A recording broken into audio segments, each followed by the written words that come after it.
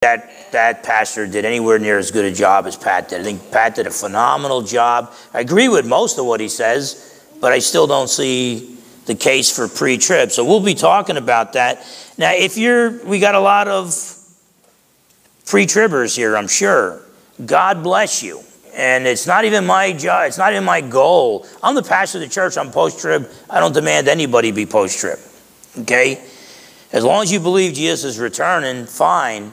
At the same time, we're probably the only church in the county that will allow both views to be taught from the pulpit. Okay? So don't feel, if you're sitting down and you're listening to what I'm saying, you're thinking, man, this Pastor Phil's out to lunch. Good. Go home and re-listen to Pat's message from last week. In fact, we're going to try to get that out to people as a package deal so you can listen to both sides of the issue. Now, it'd be nice if we can get all the different perspectives, but there's like about 8 or 9 of them. So that would be kind of wearisome. So, but whatever the case, I'll be talking about the post-trib rapture. Love you all. If you disagree with me, fine. I actually hope I'm wrong on this. I don't like pain, and so I hope I'm wrong on this. So let's go to the Lord in a word of prayer. Father, in Jesus' precious name, we just love you, Lord, and we just want to be with you, Lord. And as I preach a controversial message today, a message that even some of the people in this church disagree with me on, I pray that we could still love each other and agree to disagree. And we can rejoice in the fact that Jesus is coming back. And whether we go through the tribulation or not, in the end, we're going to be with Jesus. As long as we trust in Jesus and for salvation and commit to him and persevere in the faith through the power of the Holy Spirit, we'll be with Jesus forever and ever. And so I just pray, Lord, that we would just be kind to one another, even if we disagree. I thank you, Lord, for the great job Pat did representing the pre-trib rapture last week. But I pray that you would anoint me to proclaim your truth today. Obviously, we can't both be right on certain issues here. But I just pray, Lord, that as I preach passages from your word, that it will cause people to think and apply these passages. But whether pre, mid, post, pre-wrath, on the trib, whether I'm millennialist or post-millennialist, whatever it may be, Lord, I just pray that you prepare our hearts for suffering, because you've called Christians. It comes with the turf. You've called us to suffer for the cause of the gospel. So please, Lord, anoint me to proclaim your truth. I pray that I would not lead anyone astray. Open hearts and minds, including my own, to receive truth from your word, and empower us to apply these truths to our lives, and empower us to be willing to suffer for you and for your gospel message. In Jesus' name we pray, amen. Okay, a little bit about my story. I'm going to be teaching on reasons that support the post-tribulational rapture. I'm probably not going to get through this message. That's why I gave you the notes. Pat didn't get through his message. So if you think you heard Pat's entire case, no, you heard a portion of it. Okay? Today you're going to hear a portion of my case. And with my breathing issues, I don't think I could talk fast enough to get through all of it, but I'll do the best I can. But here's my story. I've actually been studying end-time prophecies for 40 years, which is kind of crazy because I've only been saved for 39 years. But it was reading Old Testament, reading end-time prophecies that eventually led me to the Lord. Okay? So in 1980, in the United States Marine Corps at Parris Island, I was out of my comfort zone, drill instructors chewing me out and this and that, and I wasn't going to hit them. I knew that wasn't going to be the smart thing to do. The first time in my life, I was having to turn the other cheek, and I wasn't even a Christian yet. And they gave us these little tiny green Gideon Bibles. So what does a Marine do when he's, I'm looking for meaning now. I'm looking for answers. They took me out of my comfort zone in New Jersey. I'm looking for answers. So what does a Marine do? Does he go to the Gospel of John? No, he's going to read the book of Revelation. So I just kept reading the book of Revelation over and over again. Then I remember my godfather, my Uncle Rocco Minachino, didn't have a spiritual bone in his body, but they had a sale on Hal Lindsey 1980s Countdown to Armageddon, and the book and the audio cassette. So being my godfather, he decided to get that because there's a discount for my gift. I remember when he gave it to me for my birthday gift, I was like, what is this? This guy's like foul-mouthed and, you know, not the nicest guy on the planet. And I loved him, but he was a rough around the edges. So I just kind of just stuck it on my dresser and stuff. Well, I wrote a letter to my mom and said, send me that Hal Lindsey book. And so I was studying the end-time prophecies even before I got saved, and that's what led me to be saved. Now, as I was reading, searching for meaning and reading the Hal Lindsey books, he would come to the point, he'd be talking about the tribulation and everything, but he said, but don't worry, Christians aren't going to go through this. And then he'd give the passages, and I think, this is great. And I read the passages, and I was never, ever convinced of it. Even as a new believer, I was convinced that maybe I was weird. Maybe I was the only guy who didn't get it. I didn't know there was such a thing called a post-tribulational rapture. Okay? Bill Gregory, my old Bible teacher, I took him aside one night after a Bible study and said, I believe that the church is going to be gathered at the second coming of Christ. I don't believe there's two separate events.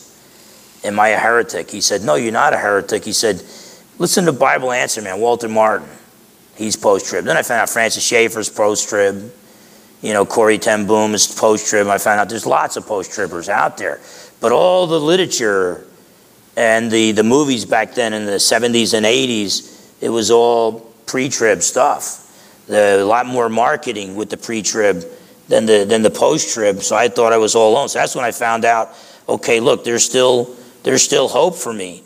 And I went to Liberty University.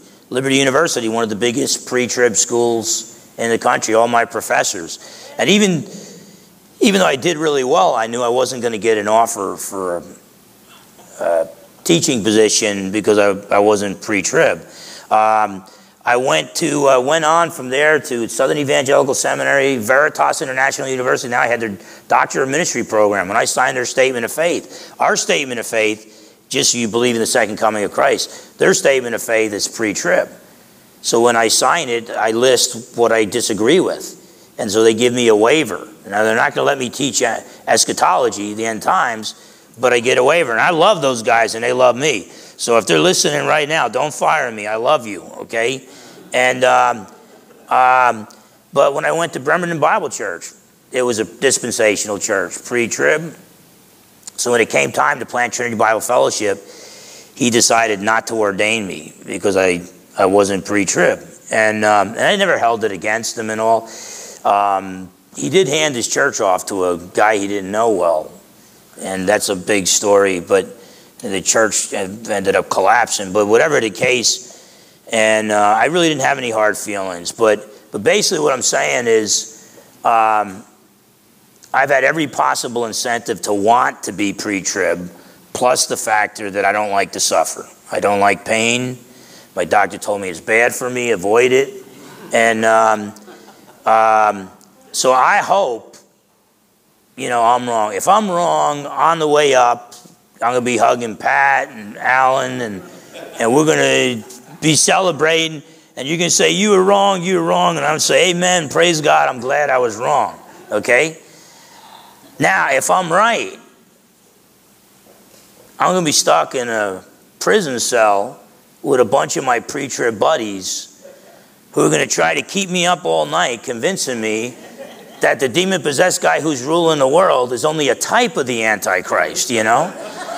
And then one of them's going to say, wait, Pastor Phil, let me get out my end-time prophecy chart. And I'm just going to say, oh, dude, let me get some sleep, okay? And but either way, I hope I'm wrong, okay? But as the pastor, if I understand it one way, I just got to send out the warning. So if you know, let it go in one ear and out the other. If what you're hearing today, if you think no, I think this guy's out to lunch, and then don't get mad. Go home and watch or listen to Pat's sermon, okay? And then you'll feel better. But Pat would agree with me 100%. As do most of the leading pre-tribbers, even if we're not going through the tribulation, it does not exempt us from sufferings. Okay? If God has called you to his salvation, that's almost synonymous with God has called you to suffering for the gospel. Okay? So, so let's pick it up there. If anybody gets offended by anything I say, hopefully you'll see that I'm not intending that, but I do try to preach what I believe God's word is saying with passion. So it might come out that way, and I hope not. But first passage I want to look at, and we're not going to be able to look at too many passages, that's why I've got them listed down. But in Matthew 24, starting at 23, Jesus is talking here to his disciples.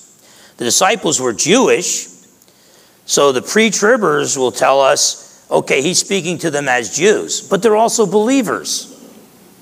So if he came in their lifetime, they would be raptured. But he's talking to them as Jews. Well, 2 days later, he says, this is my body, this is my blood. He talks to them as the bride of Christ and the church.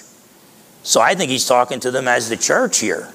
And because 2 days later, he's talking to them as the church. Matthew 24, starting at verse 23. Then if anyone says to you, look, here is the Christ. He gives all these things that are going on in the end times. And then he says, if anyone says to you, look, here is the Christ, or there, do not believe it.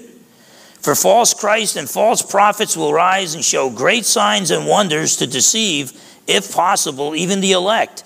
See, I have told you beforehand. Therefore, if they say to you, look, he is in the desert, do not go out. Or look, he is in the inner rooms, do not believe it. For as the lightning comes from the east and flashes to the west, so will the coming of the Son of Man be. He's saying it's going to be obvious. For where the carcass is, there the eagles will be gathered together. Immediately after the tribulation of those days, the sun will be darkened, and the moon will not give its light. The stars will fall from heaven, and the powers of the heavens will be shaken. By the way, does that sound like an event that's going to happen numerous times? No. So use those signs. Sun being darkened, moon not giving its light, stars falling from the sky, powers of the heaven shaken. That can lock you into a lot of the chronology of the end times. You're going to find out that immediately the tribulation comes first, then these signs in the sky. Then Jesus' return to gather the elect. The day of the Lord follows these signs as well. Joel chapter 2, verse 32. And so you have these signs in the sky, and then Jesus says, then the sign of the Son of Man will appear in heaven, and then all the tribes on the earth will mourn, and they will see the Son of Man coming on the clouds of heaven with power and great glory. And he will send his angels with the great sound of a trumpet, and they will gather together his elect from the four winds, from one end of heaven to the other. And so Jesus said he would return for his people, the elect, immediately after the tribulation of those days. Now, he's even going to go on further and say that you got to be ready. Listen to these signs, because I come at a day and an hour that you're not going to know. I come like a thief in the night. Even probably one of the leading pre-trib scholars of all time, John Walvoord, Dallas Theological prof when he was alive, even he says that with all the thief in the night, the coming to break in and stuff and be ready for, that it's all talking about the second coming of Christ here. Okay? So the idea, he comes as a thief in the night, and that's the rapture of the church, and then he comes obviously afterwards. The thief in the night passages deal with this as well. So Jesus said he would return for his people, the elect, immediately after the tribulation. He said his return would not be in secret. Now, if he's talking to the apostles, why not tell them, okay, if they say I'm in a desert, don't go there, this and that. If you in the inner rooms, don't go there, this and that. Now, there is a secret coming that I've got for the believers before the tribulation. No mention of it. He just says immediately after the tribulation of those days, some obvious signs, and then the blast of a trumpet, and Jesus returning amidst the clouds with all his power and glory. So he said he would return for his people, the elect, immediately after the tribulation, and his return would not be in secret. Now, because of this, the post-trib view was held by the earliest successors of the apostles. Papias, the apostolic fathers, the pupils of the apostles, selected by the apostles to lead in the early church. Justin Martyr, Irenaeus, Hippolytus, Tertullian, John Chrysostom, Cyprian. I mean, the list goes on. And we're talking about guys before even like 350 AD. Some of these guys, the Papias and the Apostolic Fathers, were first century guys that knew the apostles and then started writing in the second century. Justin Martyr, 150 AD. Irenaeus, 180 AD. And so it was just considered, look, there's one return of Christ, and it's immediately after the tribulation of those days. Why? Because Jesus said so. Okay? Now, there's absolutely no evidence. I know some pre-tribbers are debating this, but the fact of the matter is there's no evidence for anyone advocating the pre-trib or mid-trib or pre-wrath. By the way, those are offshoots. They found problems with pre-tribulationalism, and so some became mid-tribbers, some became pre-wrath, some became post-trib. But there's no evidence for anyone advocating the pre-trib position until about 1830. It seems to be traced back to the prophecy of a teenage girl named Margaret MacDonald in Scotland. It was picked up by a teacher, a powerful teacher, though he was eventually nailed for heresy on, I think, his view of Christ, Edward Irving. But then it was picked up by a more respectable guy, J.N. Darby, and that started Darbyism, and Darbyism is now called dispensationalism, okay? And the Plymouth Brethren, okay? And C.I. Scofield eventually accepted this. So this is all in the 1830s, 40s, 50s, 60s. Irving died younger, but Darby lived into the 70s and 80s of the 1980s, the 1800s. But then C.I. Scofield, the Scofield Reference Bible, all of a sudden, this teaching, they started spreading.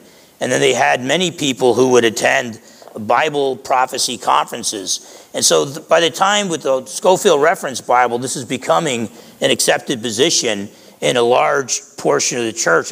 I would say a large portion of the premillennial church. Amillennialists and postmillennialists never went this route. And then Hal Lindsey in the late 1960s, 1970s, 1980s, and that's how I came to Christ, started writing books. Late Great Planet Earth. I think something like 45 million copies. So this became kind of almost the standard, the default position. So when a Marine named Phil Fernandes gets saved, you know, it's like there's almost like no place for the guy. Because I'm premillennial, I believe Jesus will literally reign on the earth. But I wasn't pre-trib. And you had movies like Thief in the Night and things of that sort. So it began to become more and more popular. But again, before 1830, we don't see evidence of it. And so throughout the history of the church, what I am teaching you today, that is what the church taught. Even if they were a-mill, no earthly reign of Christ, or post-mill, Jesus will return after the church reigns on earth, or pre-mill like me, where there will be a literal reign of Christ on earth, it was still accepted that there's only one phase to Christ's return. There are not two separate phases. A secret phase to snatch away the church, and then the second phase when Christ comes to earth at the end, okay? It's a new view, okay? And so I don't see any hint. You know, pre-tribbers, mid-tribbers, pre-wrath guys, but I don't see any hint of any secret snatching away of believers, either before the tribulation or during the tribulation or whatever. And but I believe the burden of proof is on the pre-tribber, because we already know that Jesus said immediately after the tribulation of those days, he's going to gather his elect. So if there is a second phase, then the burden of proof is going to be on the pre-tribber. Now, we just looked at Matthew 24. Look at 1 Thessalonians 4. 1 Thessalonians 4.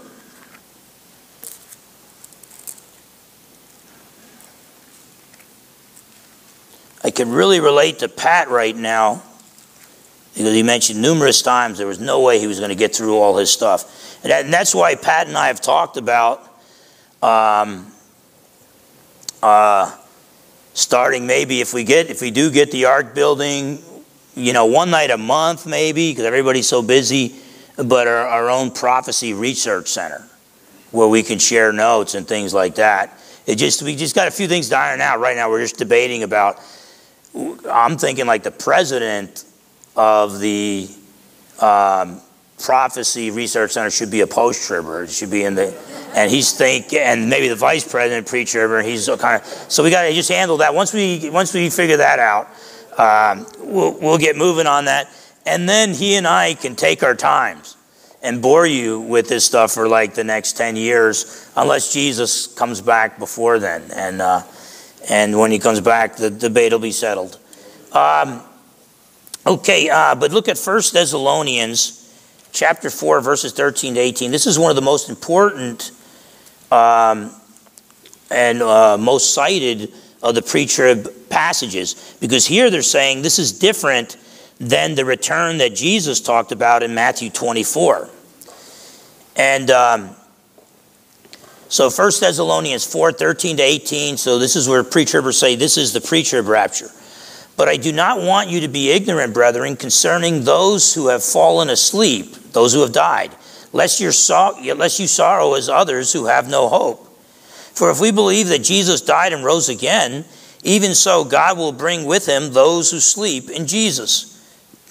For this way we say to you, by the word of the Lord, that we who are alive and remain until the coming of the Lord will by no means precede those who are asleep. So those who died, the Lord's going to gather first. Verse 16, for the Lord himself will descend from heaven with a shout, with the voice of an archangel, and with the trumpet of God. And the dead in Christ will rise first. Then we who are alive and remain shall be caught up together with them in the clouds to meet the Lord in the air. And thus we shall always be with the Lord. Therefore comfort one another with these days. Now I haven't heard it in about a decade, but pre-tribbers used to tell me there'd be no comfort here if we were going through the tribulation. No, the comfort there is people who've lost their loved ones. Their loved ones have died. And what Paul is saying is, don't worry. When Jesus comes back, if your loved ones are believers, he's going to bring your loved ones with you. And you'll see them again. And that's where the comfort is. But the things I want to point out here, though, the same exact, as you go throughout these, the same exact Greek words are used of passages that are supposed to be pre-trib passages plus post-trib second coming passages, like parousia, the Greek word for coming. It's used of both. Okay? Apocalypsis, the unveiling, the revealing of Christ. Epiphania, the manifestation of Christ, the appearing of Christ. Those same words are used in the descriptions of what I think are the same event. Otherwise, I think different words would be used. So the same Greek words are used to describe both Jesus' second coming and the gathering of the saints. And so the rapture and the second coming are described in the same way, coming in the clouds with angels, a trumpet blast. To me, that doesn't sound like a secret thing when you have the Lord's going to descend from heaven with a shout, with the voice of an archangel, and with the trumpet of God. Okay? And the church has historically agreed with me on that until the 1800s. But the same words are describing the rapture, gathering of the saints, and the second coming, the coming in the clouds, the angels, the trumpet blast, believers gathered in the air. Hence, I think they're most likely the same event. And, and preachers might say, no, that's not a reasonable thing to say. Well, it was a reasonable thing to say for 1830 years in the history of the church, and a big chunk of the church still believes it's a reasonable thing to say. So keep in mind, though there's probably an evenly divided among scholars between pre-trib, post-trib, mid-trib, and pre-wrath, okay, then you still have amillennialists and post-millennialists, and they believe it's all just one event. Okay, so, Revelation 1:7, behold, he is coming with the clouds, and every eye will see him. That same coming amidst the clouds. Daniel chapter 7 talks about one like the Son of Man coming amidst the clouds. But it seems to be describing the same event. In Revelation 19, 11, and 16, Jesus is riding a white stallion amidst the clouds. He's going to shepherd the nations with an iron rod. Okay? It seems to me that the same event is being described, and I think that those who disagree, the burden of proof rests with them. And we learn from the scriptures that like passages like John chapter 6, verses 39 and 40, when Jesus is going to raise the church. It says he's going to raise the church on the last day. Why would he call it the last day if it's 7 years before the last day of that age? Okay? Jesus will divide the saved from the unsaved at the end of the age. And he even says in Matthew 13, in his parables, that they will live together until then, until he divides them, the saved from the unsaved at the end of the age, not 7 years before the end of the age. So we start to see God's word using terms like last, which really doesn't mean last, and end really doesn't mean end. Look at 2 Thessalonians chapter 1. 2 Thessalonians chapter 1. And verses 6 to 10.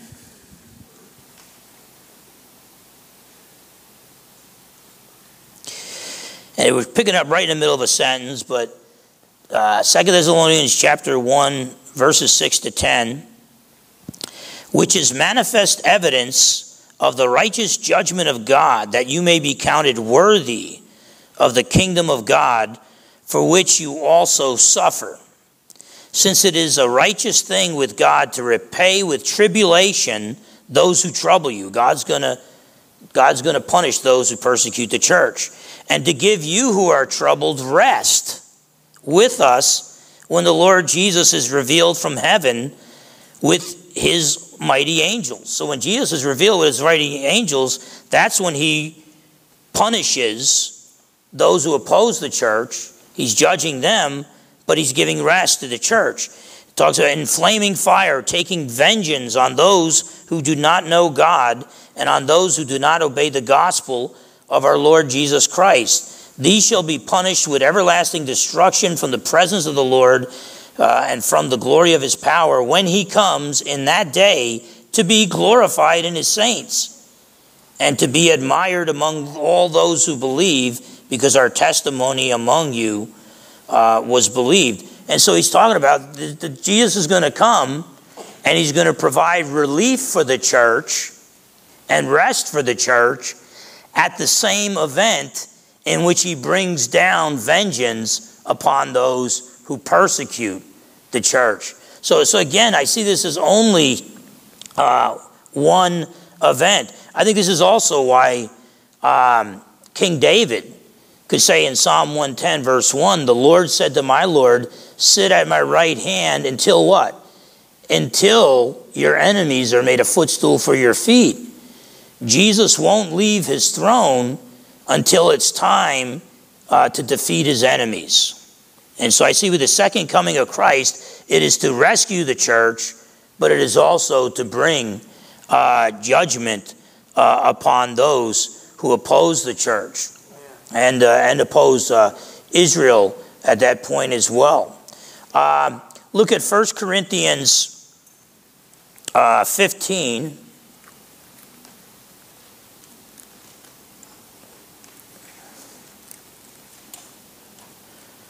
Paul's first letter to the Corinthians,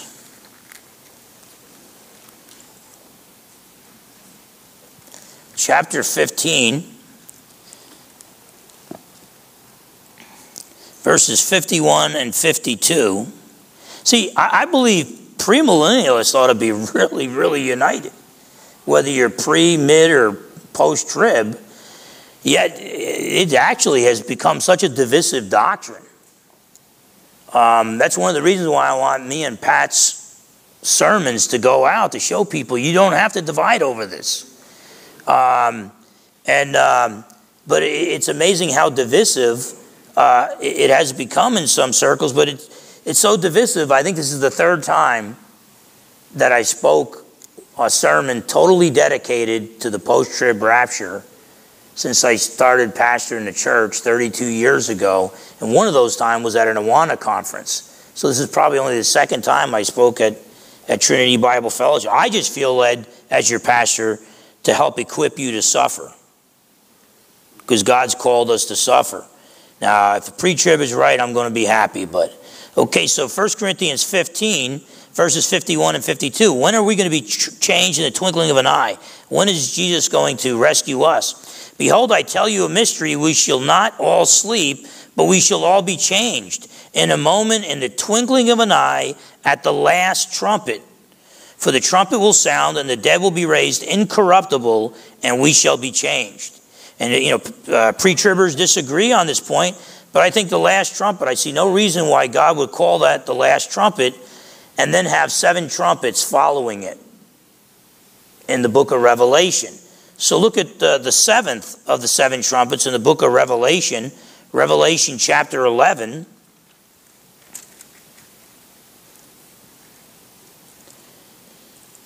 Revelation chapter 11 and verse 15. And the 7th angel sounded. So the 7th angel is sounding his trumpet. And that would be the 7th trumpet. That would be the last of the 7 trumpets. And the 7th angel sounded, and there were loud voices in heaven saying, the kingdoms of this world have become the kingdoms of our Lord and of his Christ, and he shall reign forever and ever. The 7th trumpet announces the second coming of Jesus Christ to the planet Earth to take over, to defeat the kingdoms of this world. And I don't think they're 2 different trumpets. I don't think you have 7 trumpets following after what Jesus called the last trumpet. In Revelation chapter 20, we don't really have time to look at it, but it's right after chapter 19, the second coming of Christ. Okay? And then Satan gets bound in the bottomless pit for 1,000 years. And, but believers are raised. And that's called what?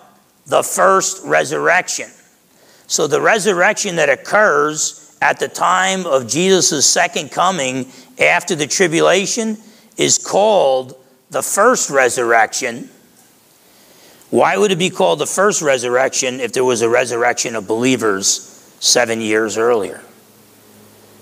So I don't know why God would say, look, I'm going to gather the church, change them in the twinkling of an eye at the last trumpet if there's 7 trumpets after it.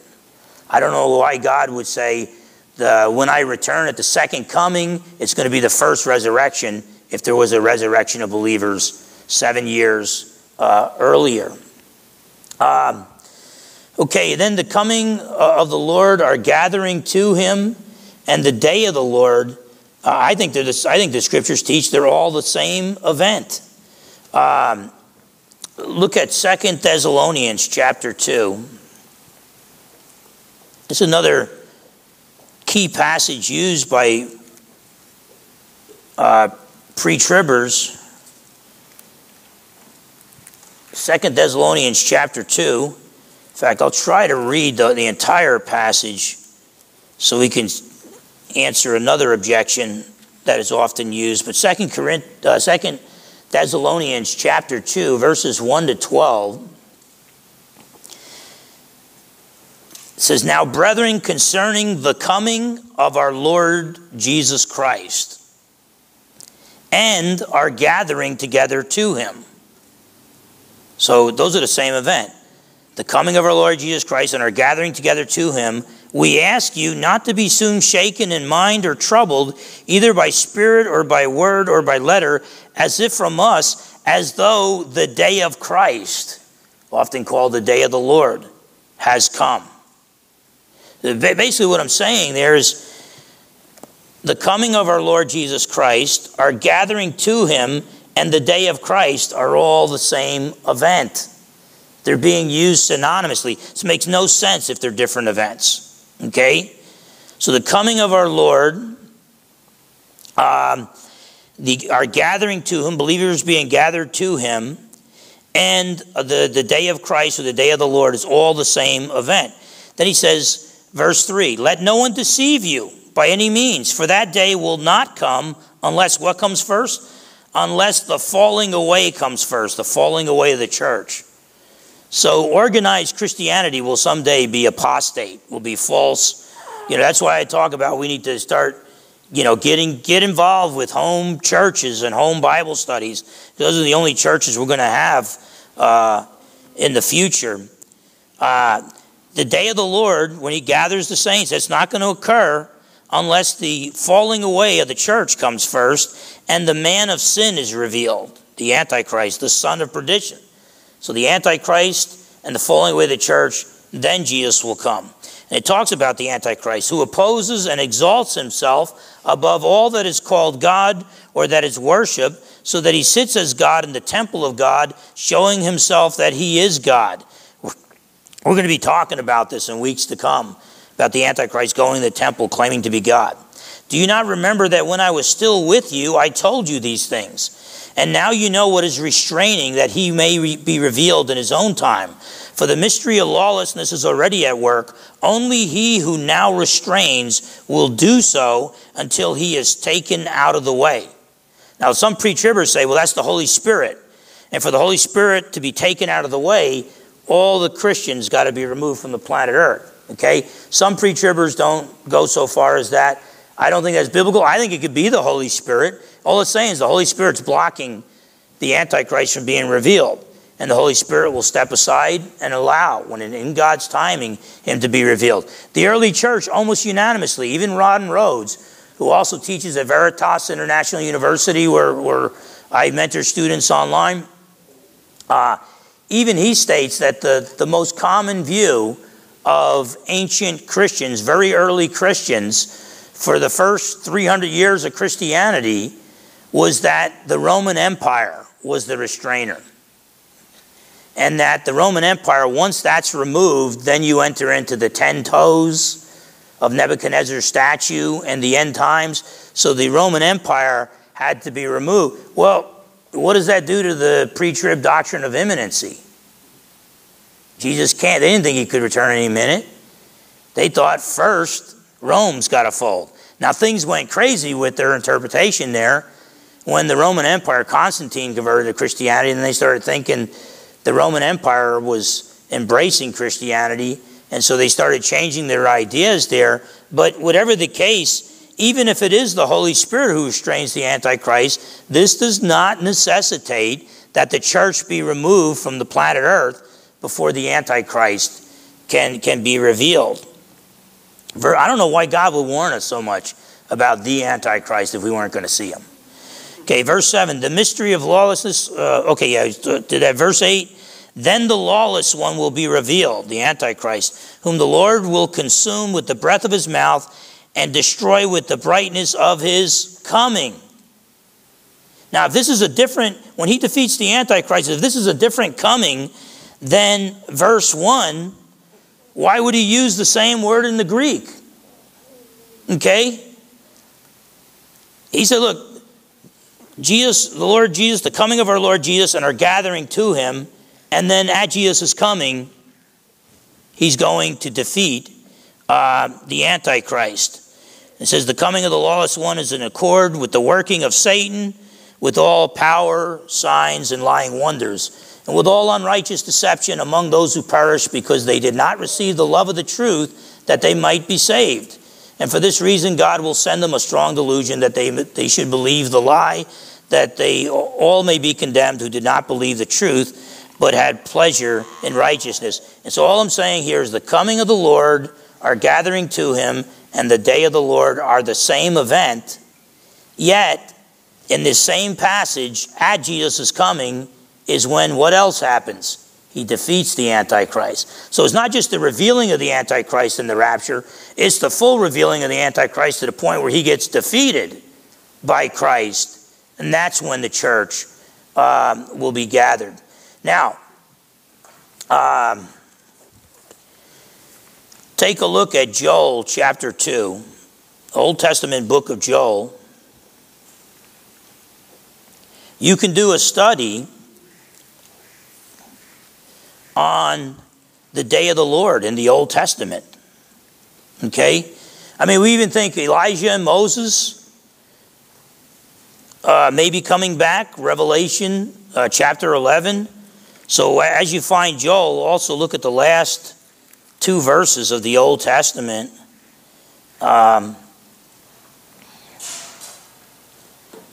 Malachi chapter 4, verses 5 and 6. Behold, I send you Elijah the prophet. When? Before the coming of the great and dreadful day of the Lord. So the day of the Lord, which is the Lord's coming, which is the gathering of the saints, which is the defeating of the Antichrist, Elijah is going to come before that. Okay? Joel 2 and verse 31. In fact, start at verse 30. And I will show you wonders in the heavens and in the earth, blood and fire and pillars of smoke. The sun shall be turned into darkness and the moon into blood. Those are the signs that Jesus talked about in Matthew 24:29, which occur when? Immediately after the tribulation. The sun shall be turned into darkness and the moon into blood before the coming of the great and awesome day of the Lord. So you've got the tribulation, immediately after it, the signs in the sky, then the day of the Lord, and then Jesus coming for the elect, gathering the elect, and then, so basically, and this all comes down with Jesus' second coming to defeat the Antichrist. So the day of the Lord occurs after the tribulation, yet the coming of the Lord, or gathering to him, the day of the Lord and Jesus defeating the Antichrist are all tied in with that same event. The apostles did not believe in an any moment return of Jesus. There are many pre-tribbers who will act like if you don't believe in an any moment return of Jesus, you're not going to be focused on Jesus, or where. Not all pre-tribbers use that argument, but they put a big emphasis on imminency.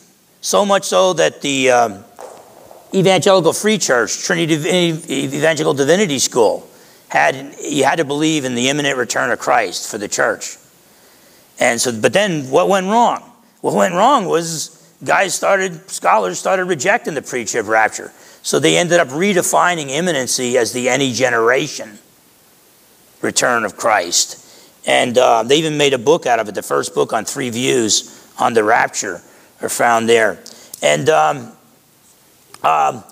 so the apostles did not believe in an any moment return of Jesus. That Jesus had told them, Peter's got to become an old man and die before Jesus comes back.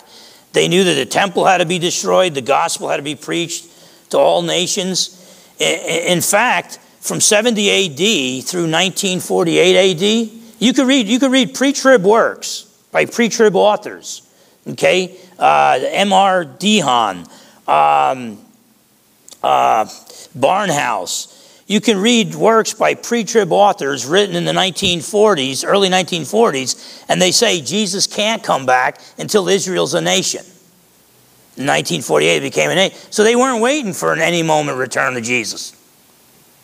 It's only after Israel became a nation that pre-tribbers could talk about that. But historically, the apostles and the church throughout the generations, at least till 1948, so even the early pre-tribbers for over 100 years, weren't waiting for an any moment return of Jesus because they knew Israel had to become a nation first. The rapture was not imminent. I do believe believers are delivered from God's wrath, not the tribulation. Look at Revelation. Revelation chapter 6.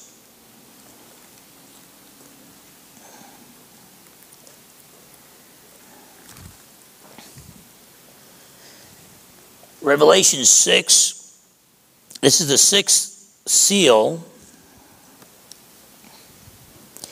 And in fact, verses 12 through 17. I looked and he opened the 6th seal, and behold, there was a great earthquake, and the sun became black as sackcloth of hair, and the moon became like blood, and the stars of heaven fell to the earth, as a fig tree drops its late figs when it is shaken by a mighty wind. Allow Scripture to interpret Scripture. These are the same events that occur before the great and terrible day of the Lord, Joel 2. These are the same events that occur immediately after the tribulation of those days. Then the sky receded as a scroll when it is rolled up, and every mountain and island was moved out of its place. And the kings of the earth, the great men, the rich men, the commanders, the mighty men, every slave and every free man, hid themselves in the caves and in the rocks of the mountains. Why? And this happens after the tribulation, according to Jesus. Why? It says, and said to the mountains and rocks, fall on us and hide us from the face of him who sits on the throne and from the wrath of the Lamb, for the great day of his wrath has come, and who is able to stand? In other words, the wrath of God, the anger of God, God's wrath follows those signs, follows the tribulation. So we're rescued. God has not destined us for wrath. But that means Jesus is going to return before God's wrath. Okay? Now, I'm not a pre-wrath guy, because pre-wrath guys still put God's wrath in the tribulation, which contradicts this passage, I believe. And they still have the last trumpet and the seventh trumpet as two different trumpets. Okay? And now, what is the tribulation if it's not the wrath of God? Look at Revelation chapter 12.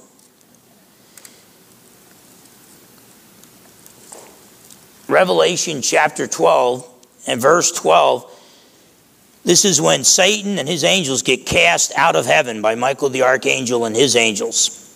Therefore rejoice, O heavens, and you who dwell in them. Woe to the inhabitants of the earth and the sea, for the devil has come down to you having great wrath, because he knows that he has a short time. And then it says how long he's going to persecute the woman, the nation of Israel. And it's the 1,260 days, the 3.5 years. And by the way, the tribulation period, no one believed the tribulation period was 7 years. There's a 7-year peace treaty that gets signed, but it's only a 3.5-year period. The tribulation itself, the second half, when the Antichrist institutes the mark of the beast, puts an end to temple sacrifices, and proclaims himself to be God. So believers are delivered from God's wrath, not the tribulation. God's wrath comes after the tribulation. The tribulation is Satan's wrath. We're told in Revelation 13 that the Antichrist will persecute the saints, the Hagios, the saints. Well, everywhere in the New Testament, except possibly one place, the saints mean the church. I think it's like used 48 times. And the one that's in question is the people who were raised by Jesus when he was on the cross.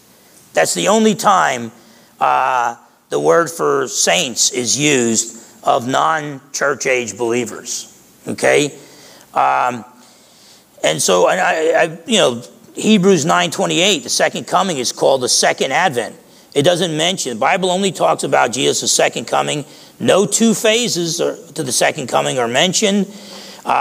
If you're going to come, if Jesus is going to come for the church, and then 7 years later come, there should be a second coming and a third coming. Forget about two phases. Okay? Now with the wedding feast, I think Pat did exceptional teaching on the wedding feast. I was encouraged by it and all, but I still hold to most of what he said about the wedding feast, and it's perfectly consistent with a post-trib rapture. The wedding feast actually occurs after the tribulation, at Christ's return, not before the tribulation. Just read Revelation chapter 19. In the first 3 verses of Revelation chapter 19, you have God bringing down his judgment on the great harlot, the great prostitute, the false church. And then after doing that, then God says later on in that same chapter, Revelation 19, 7-9, let us be glad and rejoice and give him glory, for the marriage of the Lamb has come, and his wife has made herself ready. And to her it was granted to be arrayed in fine linen, clean and bright, for the fine linen is the righteous acts of the saints. Then he said to me, right, blessed are those who are called to the marriage supper of the Lamb. And he said to me, these are the true sayings of God. And then it goes right into the second coming of Christ. So the wedding feast isn't earlier. And then this idea that we're going to be with Jesus for 7 years, because the wedding feast, the the groom is with his bride for 7 days. Well, the tribulation period all through the scriptures is 1,260 days. It's 3.5 years. It's not 7 years. Now, when Jesus comes back, if he wants to spend 7 days with his church before or after Armageddon, more power to him. Okay? There might be a 7-day wedding feast. 7 is also the universal number of completion. So the whole millennial kingdom might be the wedding feast with Jesus and his bride. If the wedding feast occurs before, you got all those tribulation saints, Jews and Gentiles, that are not going to be at the wedding feast, that are still the bride of Christ. And so the tribulation period is only 3.5 years, not 7 years. So why exclude 7 years of believers from being the bride of Christ? The bride of Christ, I believe, includes tribulation saints. Jesus said he would not drink wine again. And, Pat so well pointed out to that being as the groom offering the wine to the bride, the Last Supper. But he said he will not drink wine again with the apostles until the kingdom of God comes. Luke 22:18. Kingdom of God comes at the last trumpet. Kingdom of God comes at the second coming of Christ to defeat his enemies and rescue the church. Now, we'll talk about it in weeks to come, the seals, trumpet, and bowl judgments. I don't think they run consecutively, because if the fourth trumpet, the trumpets come after the seals, it cannot follow the sixth seal. Because in the sixth seal, the sun is totally dark and the moon totally doesn't give its light. The stars fall from the sky. The trumpet it comes later in Revelation, but it can't come later chronologically, because only 1/3 of those things are darkened. Just a few other points here. Major Don Bell, good friend of ours, he basically stated, these are just different things I want to touch on here, but a commander does not remove his greatest warriors when the battle gets the most fierce. Okay? Corrie ten Boom, let me just read a quote from her. Now, she was angry at the pre-trib rapture. I'm not angry at pre-tribbers. I love pre-tribbers, but here I think we need to take it to heart. This lady whose loved ones died, and she almost died, going to prison by the Nazis for protecting innocent Jews. But she said this: I have been in countries where the saints are already suffering terrible persecution. In China, the Christians were told, don't worry, before the tribulation comes, you will be translated, raptured. Then came a terrible persecution. Millions of Christians were tortured to death. Later, I heard a bishop from China say, sadly, we have failed. We should have made the people strong for persecution rather than telling them Jesus would come first. Turning to me, he said, you still have time. Tell the people how to be strong in times of persecution, how to stand when the tribulation comes, to stand and not faint. I feel I have a divine mandate to go and tell the people of this world that it is possible to be strong in the Lord Jesus Christ. We are in training for the tribulation. Since I have already gone through prison for Jesus' sake, and since I met that bishop from China, now every time I read a good Bible text, I think, hey, I can use that in the time of tribulation. Then I write it down and learn it by heart. So I'm not saying become a post-tribber like me, but I'm just saying, just be willing to suffer. If God's called you to salvation, he's called you to suffer as well. In fact, Jesus, we don't have time to look at it, but he promised in the Sermon on the Mount, Matthew 5, verses 10 to 12, that we're blessed if we suffer persecution. We are promised eternal rewards for suffering. If the pre-trib rapture is true, there's a missed opportunity for rewards there. And I don't think of it that way in the natural man. I don't like suffering and pain. But we're promised eternal rewards for suffering. In fact, when the mark of the beast is issued, Revelation 14, 9 and 13 says, blessed are those who die in the Lord from now on. So if you're in the tribulation and suffering for Christ, God's word says you're blessed. It doesn't say well, you would be blessed if God had removed you from that. And Jesus and Paul promised us suffering and persecution and tribulation, thlipsis in the Greek, thlipsis, over and over again, they promised us persecution and suffering, and I just don't see why he would remove us from that. The thief in the night passages, read 1 Thessalonians 5, 1-9. Jesus does not come like a thief to those who heed his warnings. He said, look, I'm going to come like a thief to those who are not sober. But if you're sober and you heed my warnings, you'll be ready. Now, we should always be ready. Pre-tribbers want us to be ready as well. The thief in the night warnings concern Jesus' return and exhortations to be ready for his return. They're warnings to escape eternal damnation, not the tribulation period. So Matthew 24 and 25, talking about Jesus coming as a thief, so you want to be ready? Well, if you're not ready, you don't get the tribulation. You get weeping and gnashing of teeth. You get outer darkness. Okay? And then the yo-yo illustration of pre-tribbers. Well, Jesus is going to come snatch up the church, bring us up, and then bring us right back down. Yeah, that's what the word in the Greek means. Meeting, the word for meeting, apontazon, is also used in Acts 28:15. So when Jesus meets us in the air, 1 Thessalonians 4:17, the Apostle Paul, when he's coming to Rome, the Roman Christians find out. They run out to meet him. They get behind him, and then they follow him into Rome. And so it's the official word for going out to meet and greet a dignitary and then escorting him back to where you came from. So there's no problem with that whatsoever. The two in the field, one's taken, one is left. Luke explains it. They say, well, where? Where are they going to be taken? And where the corpses, the vultures are going to gather. Luke 17, 34, 37. They're taken in judgment. It's not the rapture. The church, I don't think the church is going to be asked to abandon the Jews during their most difficult time. I think we're going to be there. I do remember, I'm just closing with this now too. I do remember when I was debating this issue back in, I think, 1987 at Liberty University. Clyde was a great guy, a pastor, young pastor from Canada.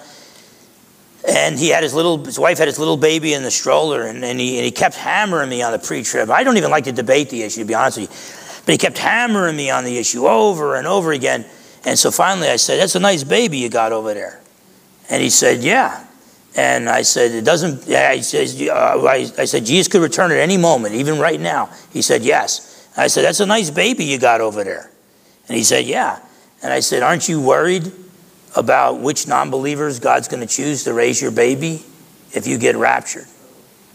And he just stood up. We were in the common area, and he just stood up and walked away. Because now all of a sudden he wanted Jesus to return at any moment, but now what about his baby? Well, pre-tribbers like Dave Hunt took care of that. They've heard that objection enough. So now I think it's just the babies of believers get raptured too. And I don't think, there are a lot of babies that died in Noah's flood. And so, but whatever the case, I believe God gave believers warning signs so we would be ready for his return. Yet the pre-trib position, there really are no signs before his return. He could just return any moment. Now, I believe when we read our newspapers, we see it's getting close. I don't believe God, no pre-tribber would say this, by the way. I don't believe God gave us all these details about the end times to entertain us. He gave us all these details not because we wouldn't go through it, but because we would go through it.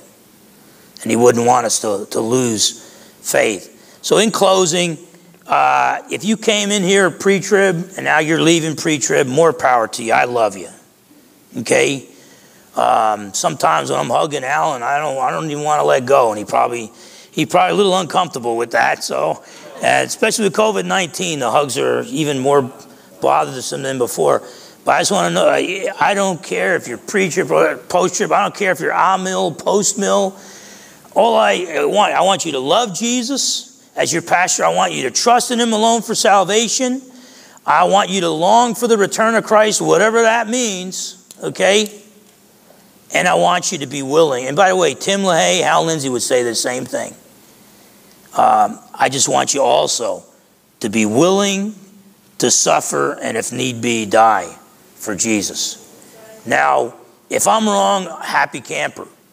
If pre-tribbers are wrong, if all of a sudden a 7-year treaty is signed and you're still here, and the Antichrist proclaims himself to be God and you're still here, don't give up on Jesus.